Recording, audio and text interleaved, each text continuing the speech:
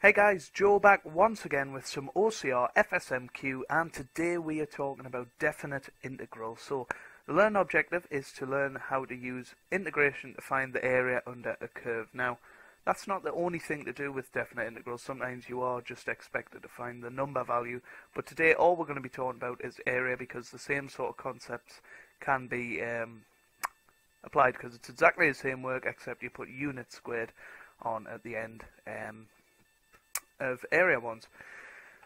But let's get into it. So last lesson we talked about integration, adding 1 to the power dividing by the new power. But remember that C that we were adding, well, sometimes you ask to work out what that fella is. We're talking about that in the last lesson, as it says there. And I forgot to get my pen out again, so there you go. There's the pen. But sometimes we have these things called limits on integrals, which are little numbers on the integral sign, the big curly S, and it looks like this. So there you go. This is just a generic definite integral between 2 and minus 2 of x cubed with respect to dx.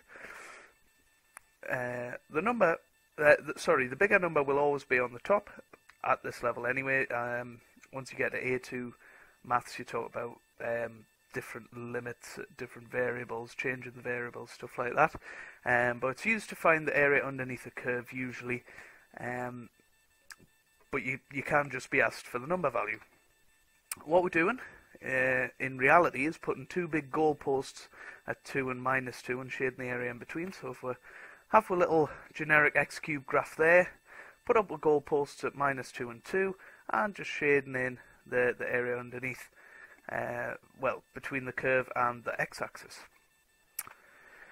Now then, to integrate a piece of algebra between limits, we do this.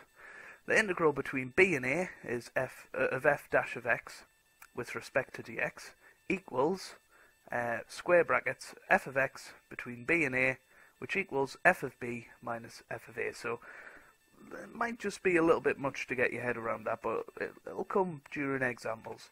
So there's your limits of a b and a.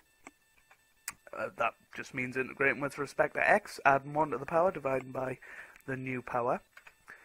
But the answer is to integrate and then put the b and a through and take them off each other. Easy peasy, you might think, once you put it that way. But here's the example. Evaluate the integral of x squared minus 2x with respect to dx between 4 and 2.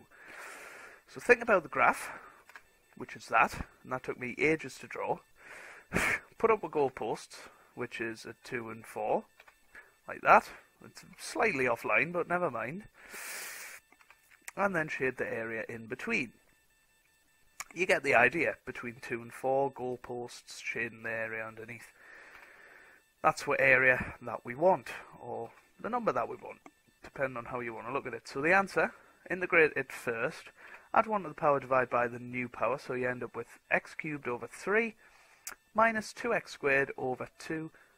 But remember that the 2's will cancel and it'll just become a 1. And that's between a 4 and 2, remember. So then put a 4 through and a 2 through and subtract, like that. And I'll let you quickly work that out in your head, and it'll end up being 6 2/3. I would strongly advise to keep it in mixed fractions form, or just a top-heavy fraction. You don't really want to be dealing with recurrent decimals and things when you get to this level of maths. But if it's area, we need some units, so we call that 6 2/3 units squared.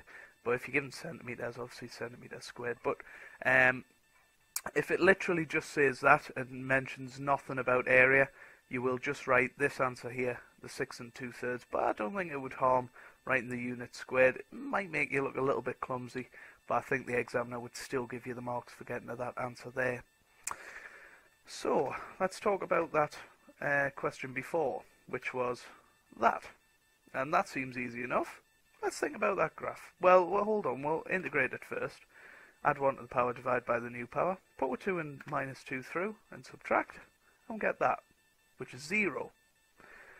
Now that's a perfectly acceptable answer if they're just asking for that.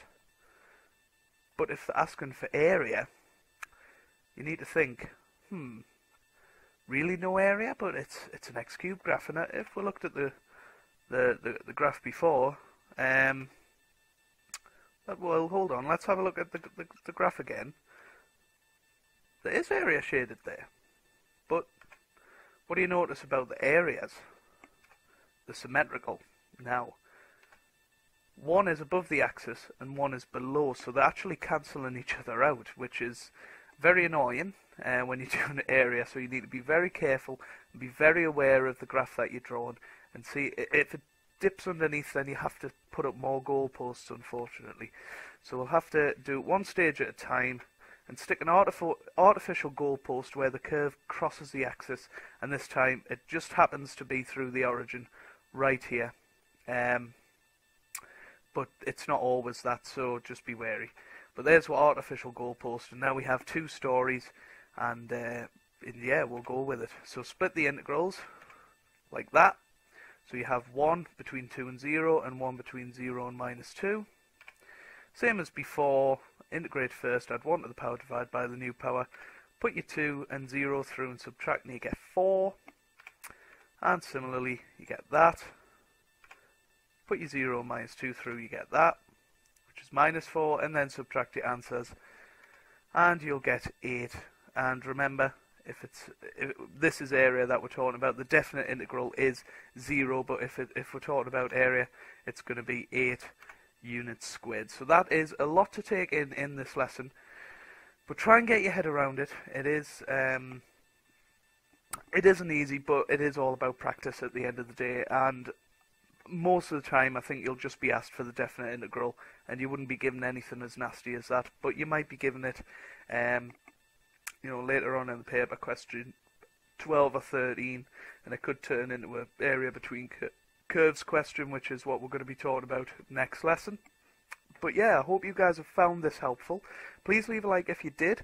Leave your comments down below if there's a mistake in the PowerPoint, or if